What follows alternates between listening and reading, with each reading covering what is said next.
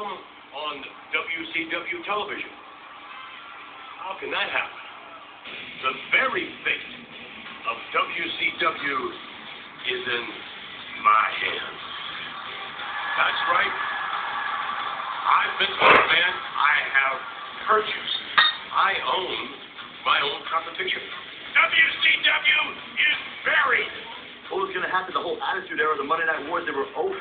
WCW will remain buried. As a fan at the time, some of the greatest viewing I'd ever seen in my life. I enjoyed it immensely. Historical moment. Surprise, Dad! It's the crown of city! Shane McMahon is on Nitro! You're in Cleveland, Ohio. And I'm here in Panama City Beach, Florida. Every son wants to rebel against his father at some point in their lives. The deal is finalized with WCW. And the name on the contract does say McMahon.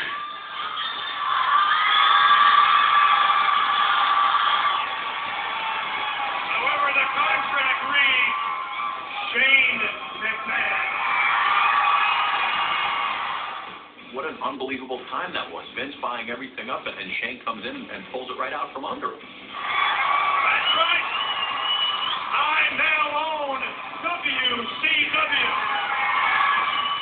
Shane McMahon shows up in Panama City and undercuts Vince McMahon and embarrassed his father in front of the world. WCW kicked your ass in the past, and it will again.